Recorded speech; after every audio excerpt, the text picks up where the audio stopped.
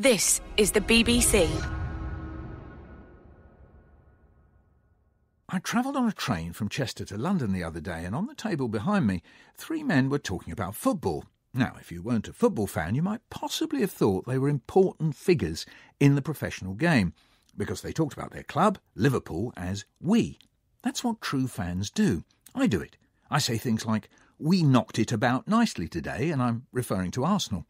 The only bit of playing I do is walk round the front room while my son tries to kick the ball between my legs, otherwise known as nutmegging, which he broadcasts to the neighbourhood with a huge shout of "Megs!" or "Nuts!"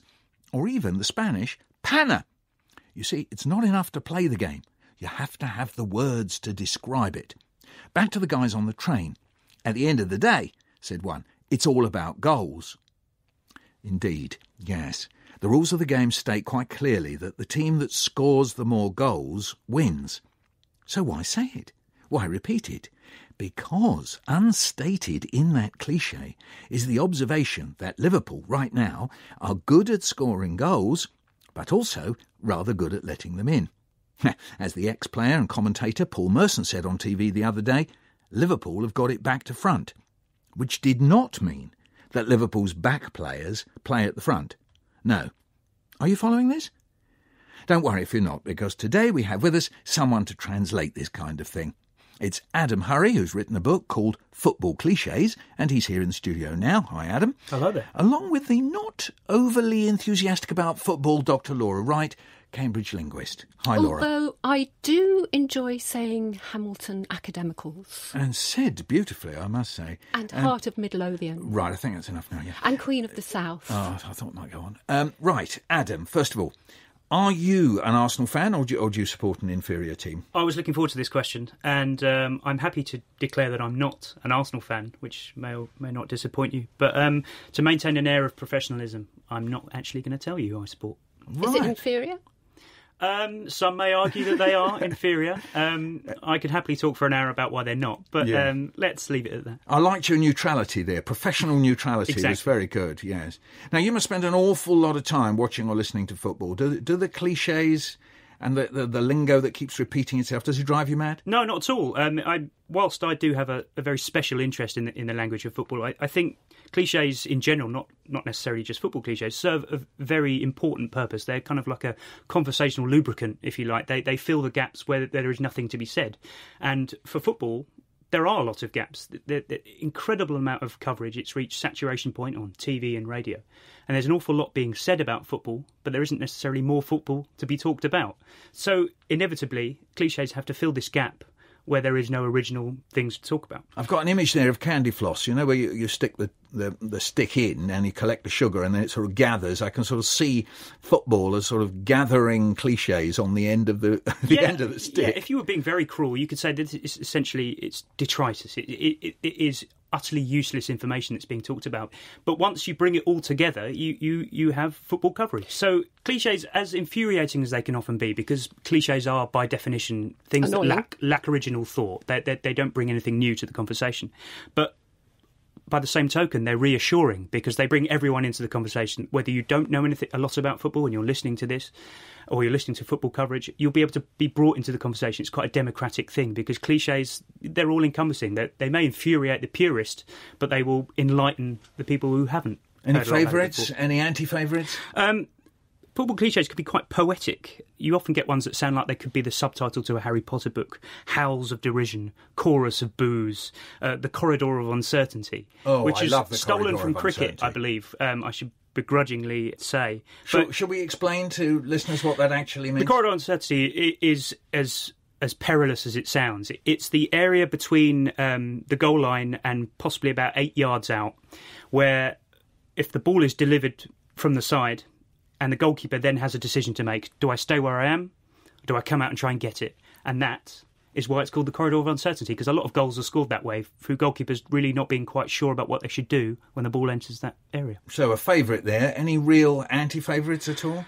I'm not a fan of the euphemisms that football reporters use to describe a game that is essentially rubbish. It's been a dreadful game. Nothing's happened. Do they ever say it's rubbish and nothing happened? No, they want you to would keep never watching. hear that. No, it's very oddly and conspicuous by its absence. I don't know why. I mean, there are reasons of neutrality and all that sort of thing, but there is no reason why a football game cannot be described as bad. I mean, broadcasters have a vested interest in playing up a game, but what you end up with is games of football being described as chess matches, which kind of adds this kind of cerebral glamour to it, when really they're just lacking in endeavour. So and there's another one, isn't it? Cancelled each other out. Yeah. That's to mean really, really dull game. Yes, and but sort of other euphemisms like intriguing, absorbing, and also cagey. This is just like when you say to somebody and you harangue on for about 10 minutes and then they look at you and they say, interesting. Exactly. And you know full well that they're not remotely interested. That's exactly what it's like, yeah. Yeah, I think I was denied by the woodwork there. Laura, is there anything new about this? Tell us a bit about the past here. There isn't anything new as far as I can see. I mean, I had a look at some football commentary in the press, and I can see that one thing that's quite common is really basic nouns to do with the game will often be omitted. Yes. The ball, football, the team, that sort of thing you don't get very often.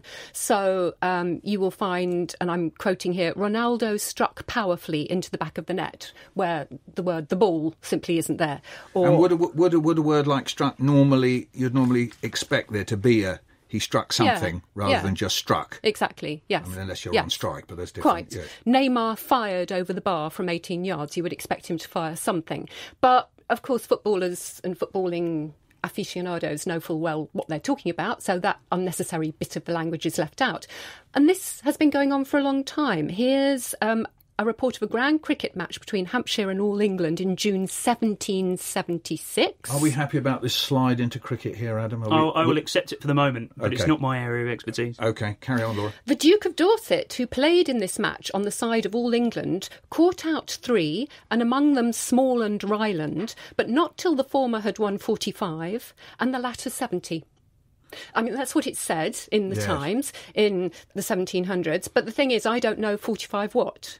Or 70 these what? days, Or caught out 3 what? These days, caught out 3 men, and one, which we wouldn't normally say these days, would be runs, and the latter 70. So, yes, they don't feel they have to say it. So, Because in the 18th century, what you actually get in cricket is notches. It will give the score in notches. yeah, there's also a way, isn't there, that fans actually like the cliches. They kind of savour them. I mean, after all, they are... how can I put it? Quick, portable ways to describe very complicated things. I always think when you hear someone say, oh, well, he picked the ball out of the net, that covers a kind of whole sense of misery. There's a whole way in which goalkeepers and the whole team, the heads go down. Another useful one. Yep. The heads go down. So the misery is in the phrase, pick the ball out of the net, because you don't have to say it. After all, it's completely irrelevant. It's nothing to do with the ball, nothing to do with the game. That's right. Well, there are some cliches that essentially are handy kind of short form ways of explaining very complicated things, or alternatively concepts that would otherwise be described as, oh, you know what I mean. So let me give you some examples. A very popular one, which is kind of almost passed into kind of post-cliche territory, which is good touch for a big man. Oh, yes. It Peter implies Crouch. that people perhaps over about 6'2" don't have this kind of dexterity with their feet that perhaps smaller players would.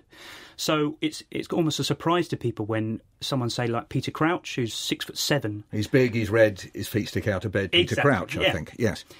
should be any good with his feet rather than just heading the ball. So good touch for a big man is kind of a backhanded compliment, but it explains what's quite a complicated kind of physiological situation. There is a point of the game where it's a good time to score. Now, exactly, I know. Isn't that always? Well, yeah, that would be your instant responses. There's never a bad time to score, but of course you can score too early. You can't really. Well, it's only what the commentators say, Yeah, though, isn't it? well, Because no, you could win 1-0 by scoring in the first 20 seconds. Yeah, but football fans are very sort of pessimistic animals. If they do score in the second minute, then that's it. They're going to score again. They'll come back and they'll win 2-1. So there is actually a bad time to score. Now, I put a message out on social media asking people for their favourite or their most unfavourite cliches, and I was literally inundated. The postbag was bulging, rather like the proverbial net. We inundated. Did I say inundated? Inundated. But maybe that's a footballing cliche. It could be. So let's have a Along look and with see what kicking. we've got. We've got Ruth Perry. She says cynical. That's quite nice, isn't it? Nasty tackles can be cynical. Yeah, these are the sort of tackles that bring an opposition attack to a halt, and so it's deemed to be malice aforethought. It's a foul that was done very deliberately, and when it's committed, the offender will hold his hands up and say, "Yeah, fair enough." He'll take his yellow cards, take one for the team. Yes, and so it's the idea that this a lot of thought had gone into that foul, and it wasn't just mere mindless violence, and not much to do with the school of Greek philosophy, the Cynics. No, not at all. Certainly not that deep. No, William Gould has got us. He's won a penalty, which actually is quite odd, isn't it? Because how can you win a penalty? Well, really, I mean, I know that it exists as an idea, but I mean, he didn't dive, he just won it, but you shouldn't really. Yeah, it's a very vague area because it plays into this kind of idea which the purists hate, is the idea that players might try and cheat their way to an advantage. But what winning a penalty is saying is they haven't deliberately gone and thrown themselves to the ground. They've just happened to make that foul happen by getting in the way. And then I really like it at the end of the game. Dan Wright has noticed this one. We're just going to take it one game at a time. Well, you can't play two games at the same time. So that is really genuinely a kind of empty cliche, isn't it? It's part of an exclusive club of cliches that have moved into a post-cliche situation. So when you hear anyone saying that, like a player, they will preface it with, "I know it's a cliche, but we're taking this one game at a time." Yeah. Because, there is only one way to do it. So it's a truism that has hung around because it just fills the gap. Now, Mr. MCA, he spotted that thing that the first player, perhaps it was a manager who used it, as I remember, was Kevin Keegan, I think. Anyway, where the way that players' surnames become kind of plural nouns. So you get your Gerrards, your Beckhams. Sometimes a little bit difficult to say it with some of the foreign names. Your Agueros, it doesn't quite work, does it? Yeah, well, they also use it with teams as well. Your Chelseas. Oh, this is another actually little detail about it. Not only do they pluralise, but they some ownership comes into it. So it isn't just the Bergkamps, the Zolas. It's your Chelseas, your Arsenals. Oh yes, and it's because it's. My theory about this is that they're offering padded out evidence for what it is they're trying to explain. And it's an oddly tolerated phenomenon in football. It's often lampooned, but people understand why they do it, because I often do it. I embrace this unnecessary pluralisation because what I'm trying to do is pad out evidence of the case I'm trying to put forward. And so if I can't think of another Chelsea, I'll just say Chelsea's. Yeah. So, let's have a little think. How did it all begin? Laura, have we always talked about football using cliché? Well, looking at early football commentaries in the press, they don't say enough about the match to warrant using clichés. Practically nothing that they actually said was about what went on in the pitch. Here's an England v Scotland match in the times of 1872. The afternoon was well adapted for football, there being scarcely a breath of wind stirring. Nice literary cliché there, breath of wind. And when Stokes, the English captain, kicked off at 2:31 p.m, there were some 3,000 spectators, including many ladies, present. As regards weight, the Englishmen had far the best of it and bore a marked contrast to the nimble Scotchmen, whose running powers were, on the other hand, the fleetest. In other words, it's about the wind, the afternoon, the fact that we're all having a pleasant time. There are some ladies present, the weight of the players. There's very little about the play of the match. And when you look at all the sporting events in the 1800s and through into the 1900s, it's really about which important people were present. Were the gentry present or weren't they? That's what people wanted to read. But as a piece of writing, it sounds far more like kind of, what can you call it, ordinary, formal prose, whereas a lot of football journalism, particularly on the hoof, now uses words that we're maybe unlikely to hear in normal conversation. Do you agree with that, Adam? Absolutely. Football happily commandeers words for its own use, and to the point where, and I don't want to do football fans a disservice or their intellect a disservice, but it gets to the point where you hear words in football that these people would never use in other areas of life. I'll give you some examples. A goal can be scored with aplomb, which is a wonderful word, a beautiful sounding word, but I've never used aplomb anywhere else in my life, and I don't think I'd ever would. Sounds like it's heavy with lead. I don't know whether it is. It does, doesn't it? Yes, aplomb.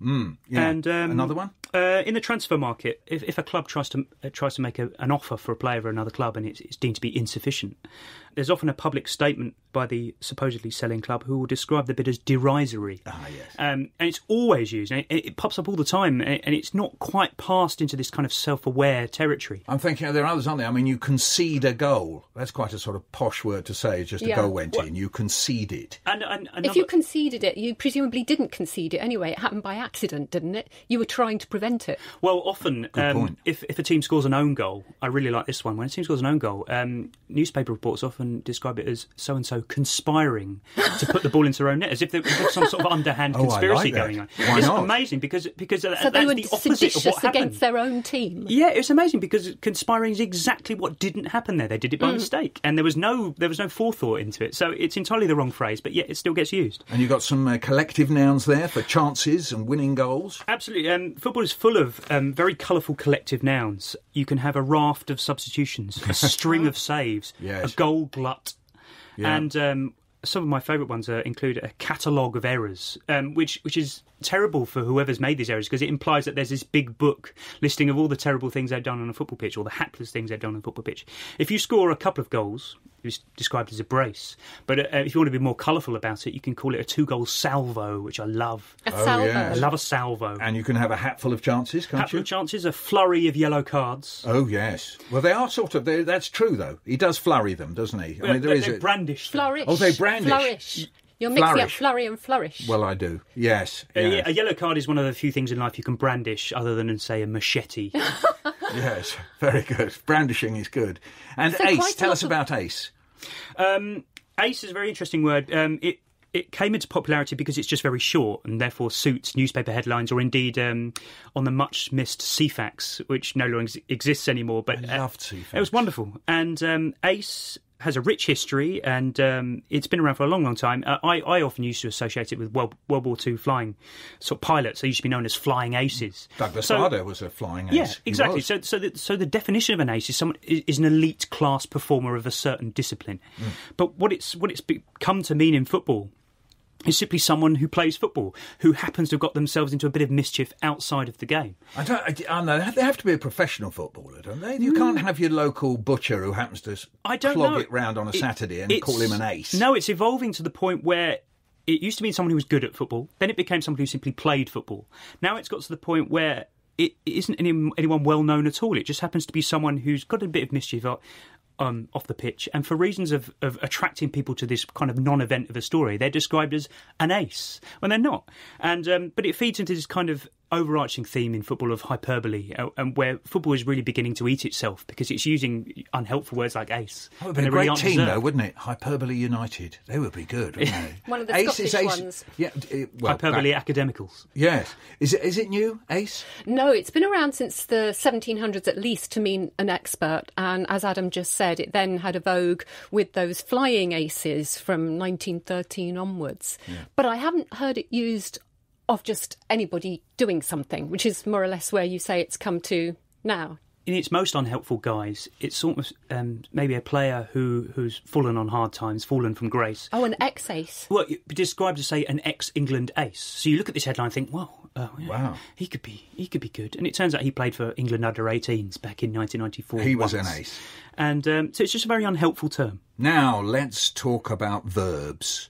OK, so we know when we listen to commentary, there's somebody commentating the game as it's going on.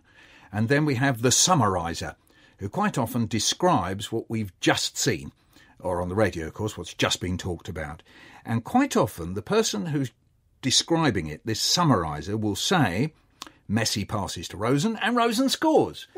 Scores! Yeah, all right, OK. A little bit of glamour I was looking for there. Anyway, so what we have there is that it's sounding almost as if it's happening now, but it didn't. It happened 30 seconds earlier. Is that odd? Is that strange, Laura? So using a present tense usage for something that's just happened. Literally a moment before. Messi Actually, passes it's to the Rosen same- and Rosen scores. Now, isn't the commentary while it's going on? It's just happened. I want you to notice that I didn't use a questioning intonation there. Rosen scores? You did a bit. It's the same thing as when, for example, you get home at the end of the day and you want to tell your wife what happened to you, and you could say, well, so she came up to me and she says to me, Rosen Rosen scores, she says to me, what you're doing is you're kind of bringing the present into the moment, even though it actually happened earlier on. Now, there's another one that people say. They might say, and Philip Pullman, he tweeted on this one, he said, it might be something like Messi has passed to Rosen and Rosen has scored. So it's the same thing, the summariser. So the summariser has actually got a choice. It's mostly he, all right, will say either Messi passes to Rosen or Messi has passed to Rosen and Rosen has scored. He's got that in his armoury, and sometimes mix the two. It might be Messi passes to Rosen and Rosen has scored. You might mix it up in the same sentence, mightn't they? I mean, have you heard that? I'm fascinated by this. I call it the goal scorer's tense because I most commonly hear it in post-match interviews with a player who scored a goal in the game. And what the interviewer does is they essentially ask that player to relive what they've done. So this player is now forced to describe this goal, and it's crept into these post-match interviews with this kind of present perfect tense. And he'll say something like, "Yeah, no, I've just hit it, and thankfully it's gone in." So they know that they're being asked to essentially recount something that's just happened, and in their head they are reliving it. So they speak as if they are reliving it. So it becomes something that's happening now. So they're not saying "I scored" using the simple past. No, they're not saying "I scored" or he passed it to me and I scored. He says he's passed it to me and I've scored. They hardly ever say it like that, and it's so weird because that's the natural way that anyone would say something that happened in the past, even if it was very recent. So you get this quite, on the face of it, quite awkward tense. But for football fans, it's very natural. So it's almost like reheating the moment, as it were. Exactly. I like warming that. it Reheated over. football. It's good. This is something also that I can find in earlier writing. I looked at the times of a football match of 1872, and it says, England now began to keep the ball unpleasantly close to their opponent's goal. The English forwards now began to play up better. So those two nows, even though it's going with began, clearly that's a past tense usage, presumably trying to bring it into the present, trying to make it more immediate. Now I think about it, I use the word now quite a lot whenever I've written a match report, but also I've written a lot of retrospective pieces which might go back 20, 30 years, and I'll still use the word now because I'm trying to recount something that's kind of running in my head, even if it happened 20 or 30 years ago. So it may well be a kind of slightly awkward way of doing it, but now it serves a purpose of bringing everyone into that moment. I don't think it's awkward. I think it's just part of the material you've got for doing that particular action, of getting something in the past into somebody else's brain in the present. Because people are obsessed with moments in football. And one refinement to this, Roger Jarman tweeted, now this is again, we've got to bear in mind this is the summariser, so we've just seen that. What we've just seen is a footballer miss. So the summariser says he scores that and it's all over. So what he's saying is if he had scored that, the game would have been over because there'd have been 3-0 up or something like that. But he so there's compresses a missing it. if. Well, he's a missing if, and also he's saying he scores that and it's all over as if it's right now. But of course it's if he had. Yeah. If he had done it, so now then it would have been. So we got a conditional in there, but not in the sentence. I mean, it's brilliant. It's so compressed, isn't it? But let's have a think of something slightly different here. Does everyday speech sometimes borrow from football commentary? Have you found examples of the way that it's kind of filtered through? Surprisingly, looking into this for this programme, I found that it was mostly a one-way street. Football will happily take any words it likes for its own use, but it doesn't pass much back the other way. Perhaps, society doesn't have much use for football terms. I like the passing bit there, by the way. Yeah, that's nice. There are possible examples. There's a very kind of Alan Partridge phrase, which is back of the net, which he popularised.